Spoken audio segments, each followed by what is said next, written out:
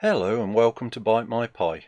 You've no doubt heard of Google's Chromecast, the small hockey puck shaped device that lets you beam content from a smartphone or tablet to your big screen TV. In this video we'll be looking at another way of doing this with everyone's favourite little computer. Of course I'm referring to the Raspberry Pi. Better yet, you can even use the Pi Zero, which is both smaller and even more economical than the standard Raspberry Pi. To do this we'll be using some software appropriately titled Raspicast, so if this sounds of interest to you, stick around.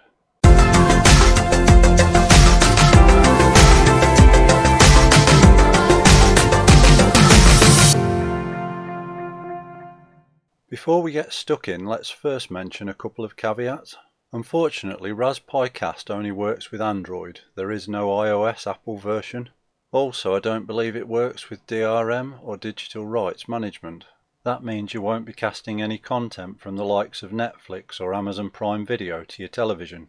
But for beaming photos, videos, or even music stored locally on your Android device, you'll be good to go. Raspicast also works well with YouTube. Okay, with that out of the way, let's crack on. Let's have a quick word about the hardware. If you plan on using a Pi Zero, I'd suggest going with the Pi Zero W, which is the wireless version and the one I'll be using for this project. Otherwise you'll need extra adapters to connect it to your home network. This isn't an issue with a full-size Raspberry Pi. You'll also need a suitable power supply. The Pi Zero uses a micro USB connector for its power input. As you can see in the illustration, it's the one on the right hand side of the board. Next up is a micro SD card. The Raspberry Pi's official website recommends a minimum size of 4 GB for Raspberry Pi OS Lite, which is the operating system we'll be using. The last part required for your Pi is a HDMI cable. If like me you're using a Pi Zero, this is a mini HDMI to standard HDMI lead, or you could use an adapter to connect to a standard HDMI cable. Although optional, I'd also recommend getting a case for your Raspberry Pi. Obviously you'll want a television to cast your media to, and an Android device to do the casting. I'll also be using a Windows PC to carry out the initial setup, but you could just as easily do this on a Mac or a computer running Linux. Right, let's go grab the software. If you open a web browser and search for Raspberry Pi, and we're going to head for raspberrypi.org. From the website's homepage, head for software, and if we scroll down the page we're going to download the Raspberry Pi imager. I'm going to grab the Windows version and save that to my downloads directory. Once you've downloaded it you can close the web browser, and then let's find it in File Explorer. If you're on Windows, double click the program to start the installation wizard, and click on Yes to proceed, then click on Install. Though the installation method may vary depending on what operating system your computer is running, the Raspberry Pi imager shouldn't be difficult to install. Let's close File Explorer, and now that the software is installed, click Finish to launch the program. If you haven't already, connect your micro SD card to your computer, and then click on Choose OS. We're going to select Raspberry Pi OS Other, and then we want Raspberry Pi OS Lite. Next you need to click on Choose SD card, and from there we're going to select our micro SD card, and then click on Write. As it tells us, this will erase all the existing data on the memory card, so when you're happy to continue, click Yes. It's now copying the Raspberry Pi OS Lite operating system onto the micro SD card, the perfect opportunity to grab a coffee. Once it's finished we can remove the memory card and close the program. Then you need to reconnect your micro SD card. If you get this message about there's a problem with this drive, just ignore it. Even though Microsoft now loves Linux, Windows doesn't like one of the file systems we've created on the memory card. But don't worry, as what we need to do will still work. So open File Explorer and click on this newly created boot drive. To save having to attach a keyboard and mouse to the Raspberry Pi, as this would require another adapter if using the Pi Zero, we're going to set up a remote connection so that it can be accessed over our home network. To do this you need to right click anywhere in the white space inside the boot drive and then select New Text Document. Then call this empty file SSH and press enter. Next we need to create another new file, so right click in the white space again and choose new text document. We're going to call this one WPA_supplicant.conf and then press enter, and we're going to double click on this one to open it. We're going to type a few lines of text in here to automatically join our Raspberry Pi to our Wi-Fi network. So the first and longest line is CTRL_interface equals dir in capitals equals again /var/run /WPA_supplicant space group in capital letters equals netdev. This line will set our wireless configuration when the Raspberry Pi boots. NetDev is the group responsible for managing network interfaces. Okay, one line down, 6 to go. So press enter to continue with the second one, which is update_config equals 1. This line will write our wireless settings to the correct location so that they're stored permanently. Press enter and let's enter the next part. This is country equals followed by the 2-digit code for your country, which in my case is capital GB for Great Britain. If you're in the United States, this would be capital US. Or to find other country codes, you can check out the link in the video description. Right, the next line is network equals opening curly bracket. So if we press enter, we're about to input our wireless network's credentials. Tap the tab key on your keyboard to indent the following line, and then type SSID equals quote, and you need to enter the name of your wireless network, which in my case is Byte My Pi, and then put another set of quotes after it. If we press enter, we're on the 6th and penultimate line, and again we're going to press the tab key to indent this one as well. Then type PSK equals quotes, and you need to enter your wireless key and add another set of quotes to the end. Then the 7th and final line is simply a closing curly bracket. You'll notice that because I'm on Windows, this has been done in Notepad, but if you're using a different operating system, any basic text editor should do. And when you've entered your wireless configuration, make sure you save it, and then you can close your text editor. You should now have 2 text documents, SSH and WPA supplicant, but in order for them to work correctly on the Raspberry Pi, we don't want them to be text documents, as they're actually config files. To change this, if you click on the View tab and then tick the File Name Extensions box, this allows us to see the TXT extension on those 2 files. And if you right click on each one in turn and choose Rename, you can use your cursor keys to move to the very end of the line and then delete the .txt and press enter. Windows doesn't like you tampering with file name extensions, so you get this warning message. But that's fine, just click on yes to change it, and then do the same thing to the other file. And change that one as well. And with that done, you should be looking at SSH and WPA_supplicant.conf with no .txt file extension on either of them. If you're using Windows, before you close File Explorer, remember to go back into the View tab and untick the File Name Extensions box, and then you can close the window. Great, with that done, you can remove the micro SD card from your computer. The time has now come to boot the Raspberry Pi. Plug in its micro SD card, hook up the HDMI cable to your television, connect the power supply and turn everything on. Eventually it will reach the login prompt, but it may not have finished loading, so give it a moment longer. When the text finally stops scrolling up the screen, you should be ready to go. Back on my Windows PC, I'm now going to see if my Raspberry Pi is accessible on my home network, and for that I need to open the command prompt. If you're using a Mac or Linux, you can do this in the terminal. We'll start by seeing if we can reach our Raspberry Pi by issuing a ping command.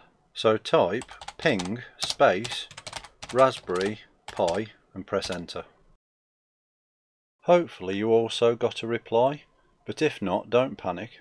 Depending on the setup of your home network, it may not respond to its Raspberry Pi hostname, and you may need to use its IP address instead. So let's take a look at how to do just that. In order to use the Pi's IP address, we first need to know what that is, and one of the easiest ways to find it is by using a free Android app called Fing.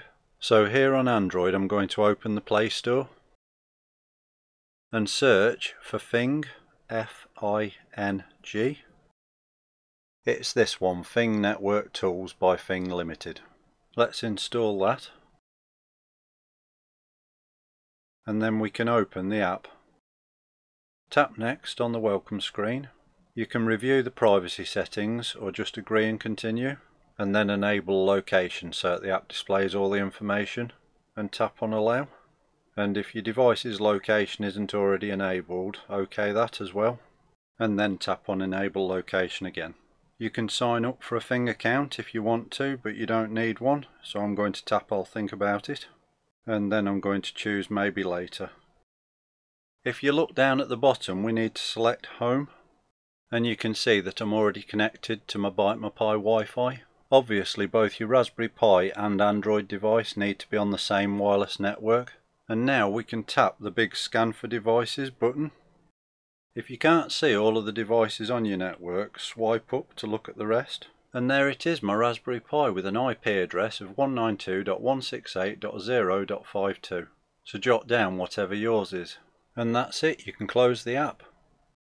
Now that I know the IP address of my Raspberry Pi, if I return to the command prompt on my Windows computer and clear the screen with a CLS, I'm going to try pinging my Pi again, but this time with its IP address. So that will be ping space 192.168.0.52 and press enter.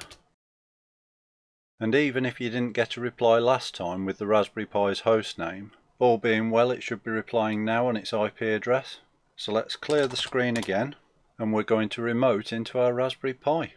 To do this we're going to use the SSH command, which will provide a secure connection to the Pi. So type SSH space the username of the account on the Raspberry Pi, which is just Pi, @ and then depending on which one you're using, you can either enter the host name of Raspberry Pi or the Pi's IP address. I'm going to go with the latter, which for me is 192.168.0.52, and then press enter. As this is our first time connecting, we need to type yes and press enter to accept the connection. And then we need to type in the Raspberry Pi's password, which is just lowercase raspberry, and press enter again. You can tell that we're logged in as the command prompt has changed to Pi@Raspberry Pi. And the first thing I'm going to do is clear the screen by typing the word clear and pressing enter. Now, as you just discovered, currently the Pi's password is set to raspberry, which isn't very secure. So let's change that now. And we can do that by entering the command passwd. You need to type in the current password, which is raspberry, and press enter. Then type in your new password and enter it again to confirm it. Regardless of whether you're currently connected to your Raspberry Pi using its IP address or not, you need to make sure that it doesn't change. And to do that, we're going to give it a static IP address. First, we need to find the name of our wireless interface, as that's what we're using to connect to our home network. So type the command IP space A to list the network interfaces. So here we've got WLAN 0, and I know it's the interface I'm looking for because it's got the IP address 192.168.0.52 that I found earlier. So remember WLAN 0, or whatever your wireless interface is called. To set a static IP address, we need to open a network configuration file within Raspberry Pi OS. We'll be using the sudo command as this requires admin rights, and I'll be using the nano text editor, but if you prefer a different one, by all means use that. So the command is sudo space nano space /etc/dhcp/cd.conf and press enter to open the file. Use the cursor keys on your keyboard to scroll down to the bottom. What we're looking for is the example static IP configuration section, and rather than typing it out again, we can modify these lines to suit our purpose. So first use your cursor keys to move down to the line starting interface. At the moment all of these lines are what we call commented out. You can see this because they start with the hash symbol. That means anything typed after the hash, or £, if you're in the US, is ignored by the computer. This is useful for programmers to be able to add descriptive comments about their code, or in this case to include a sample static IP configuration. So to make the line active we simply need to remove the hash, and you can do that by pressing the delete key on your keyboard. Next we need to set the correct name for the network interface. So if I use my cursor keys to move along the line, I'm going to remove ETH0 and in its place add the name of my wireless interface. So pop yours in here. If we uncomment the next line, this is where we add our static IP address.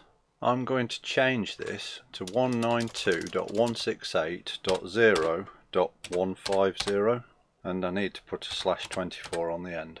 So set yours to a suitable address for your home network. If you're not familiar with IP addresses, you may want to check out my static IP video. I've put a link in the description. We don't need an IPv6 address, so we can skip past the next line. If you uncomment static routers, you need to set this to the IP address of your router, and it just so happens that it's already correct for me. Again, if you're not sure what the IP address of your router is, instructions on how to find it are included in my static IP video, as is information on domain name servers, which is what we need to set on the next and final line. So let's uncomment that one. I'm going to delete the IPv6 address from the end of the line. If I left it like this, it would use my router's IP address, in other words my internet service provider, as the main DNS server, and Google as an alternative. But as I don't want either of those, I'm going to delete them both and go with 1.1.1.1, which is Cloudflare instead. So enter the domain name servers you'd like to use. With your settings entered, hold down the control key on your keyboard and press X, then type Y and press enter to save the changes. With that done, it's a good idea to restart your Raspberry Pi, and you can do that by entering sudo space reboot. Give it a moment to restart, and then we're going to log back in using SSH space pi at and then the new static IP address that you just set, which in my case is 192.168.0.150. Press enter, and because we've changed the IP address we'll have to type yes and press enter again, and then pop in your new password. We're now ready to start turning the Pi into a Raspicast receiver.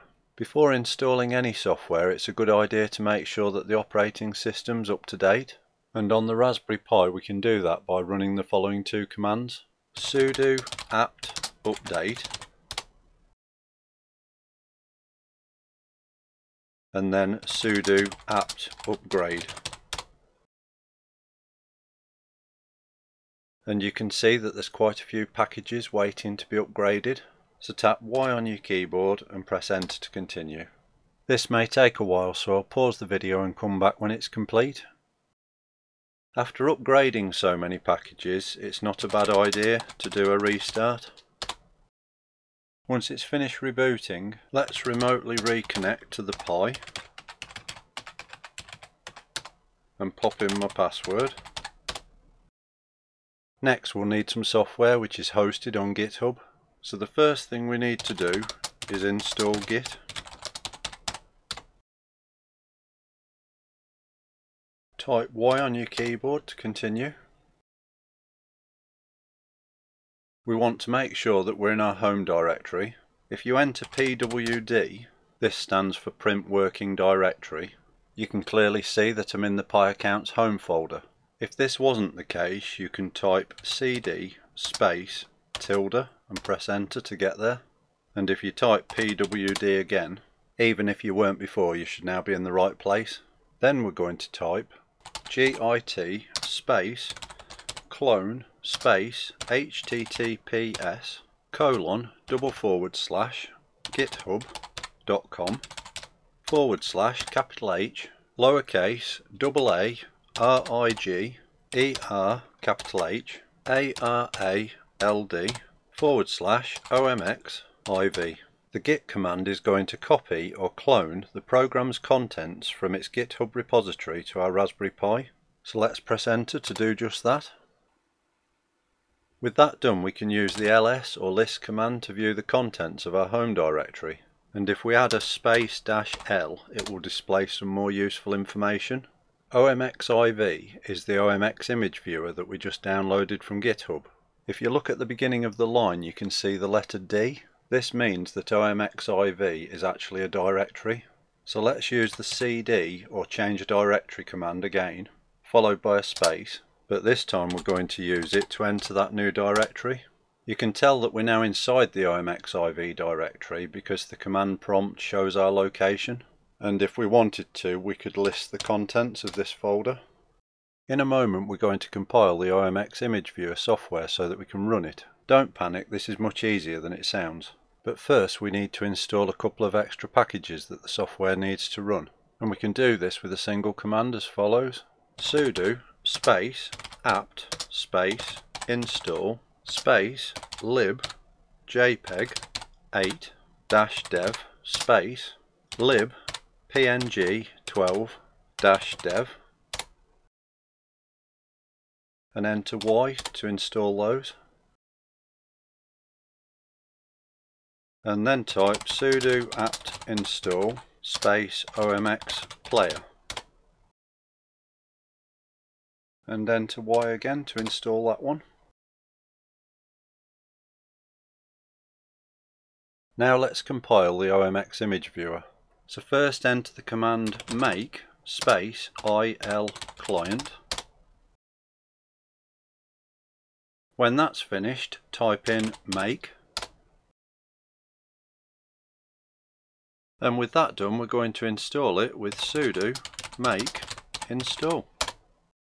That's it, our Raspberry Pi is now ready to go, and we can close our remote connection by typing exit and pressing enter, and then close the command prompt.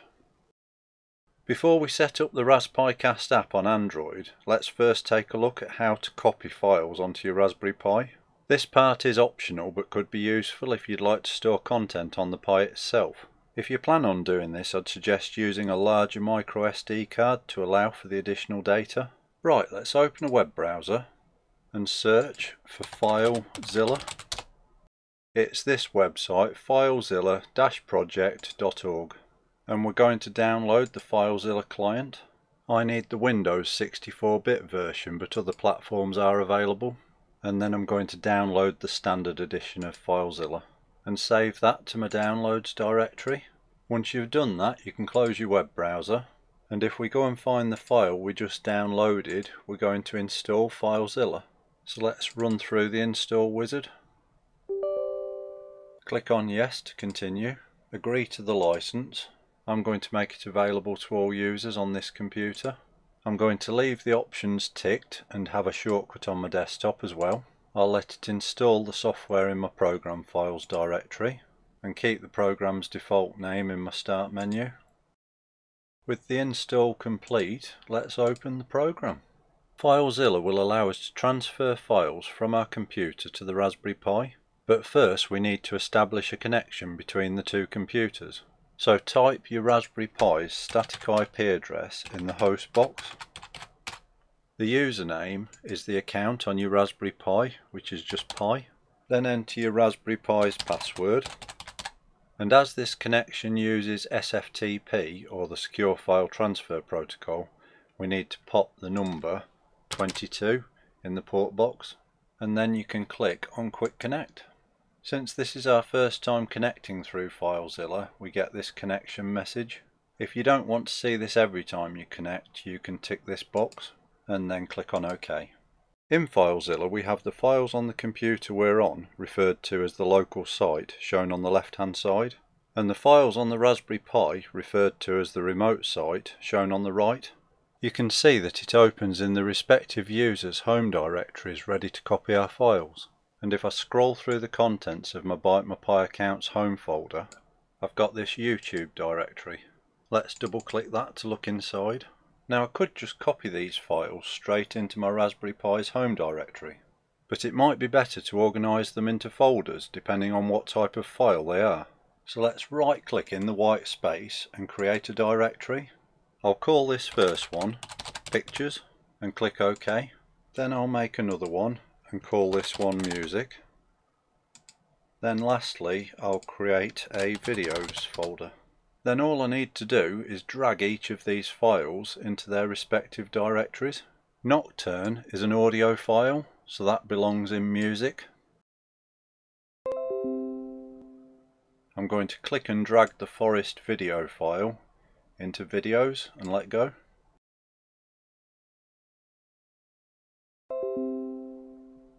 And then I've got two JPEG photos. Rather than copy those individually, if I left click on one and then hold down the control key on my keyboard and left click on the other, I can click and drag them both into Pictures.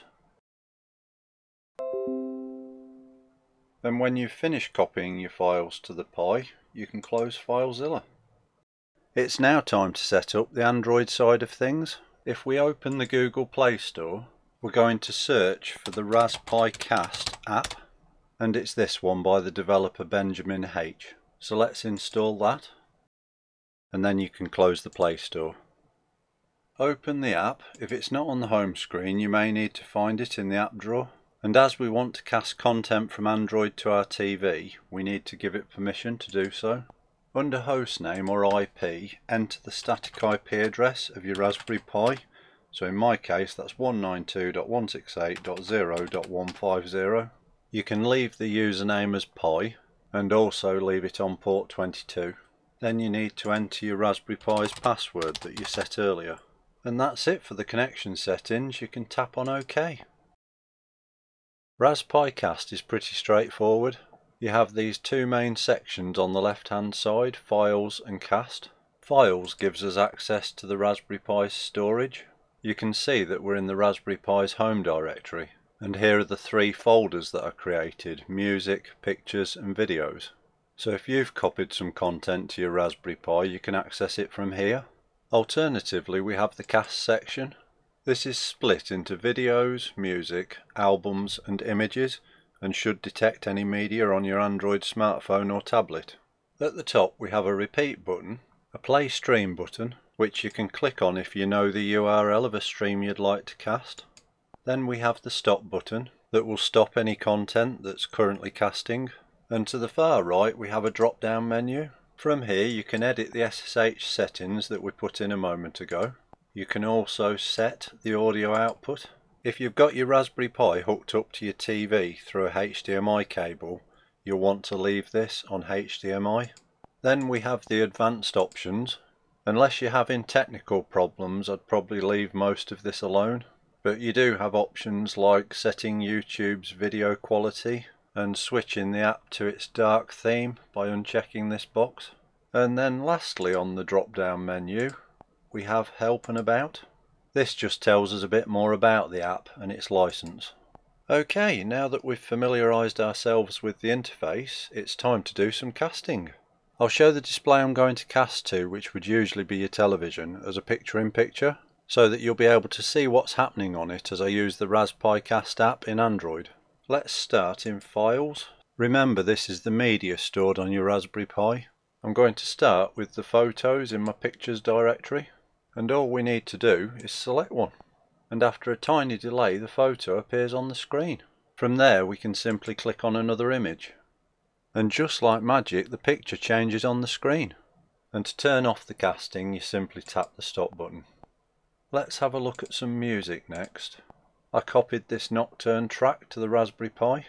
The procedure is exactly the same, just tap on it to start the casting. And then you can stop it in the same way too. And lastly on the Pi we have the Videos folder. So let's cast this forest video.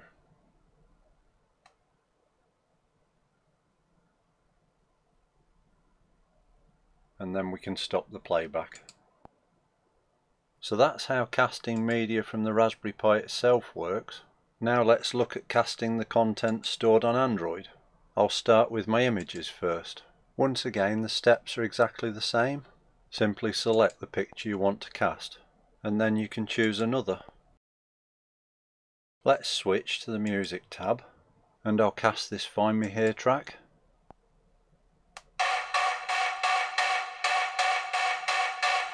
And stop that one.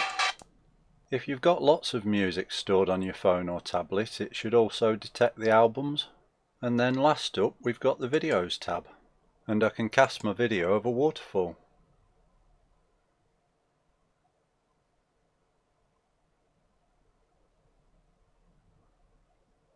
And stop it.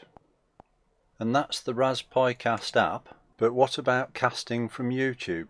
Well, let's open the app drawer by sliding up from the bottom of the screen, and then open YouTube. Find a video that you'd like to cast to the big screen. Then if you click on the share link, you have the option to cast to Raspicast. Note you're also able to queue your videos as well. So tap on cast to start the playback. Hello and welcome to Bite My Pie. You'll note that it's automatically returned us to the Raspicast app to be able to control the casting video. Okay, that's enough of that. Once a video has begun playing, you don't need to stay in the app. You can return to it when you're ready to stop the casting. And that's how you can use Raspicast to project Bite My Pie onto your big flat screen TV. Before we finish, I'd like to cover one last topic. As with any computer, you shouldn't just yank the plug out of the socket once you've finished using the Raspberry Pi. This could corrupt the data on the micro SD card and potentially make it unbootable. So instead it's best to shut it down before disconnecting the power. But how do you do that without having a keyboard and mouse connected to it, I hear you say? Well, since we're already using Android to do our casting, there's another app that will enable us to do precisely that. If you head to the Google Play Store, we're looking for SSH Button, and it's this one by David Grutendorst. I hope I'm pronouncing that correctly. So let's install that, and then we can close the Play Store. Let's open the app, and if you hold down on the demo label, you'll be able to edit it.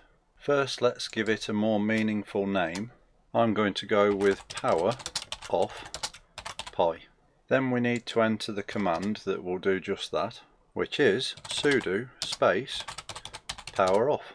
Next to SSH hostname, enter the static IP address of your Raspberry Pi.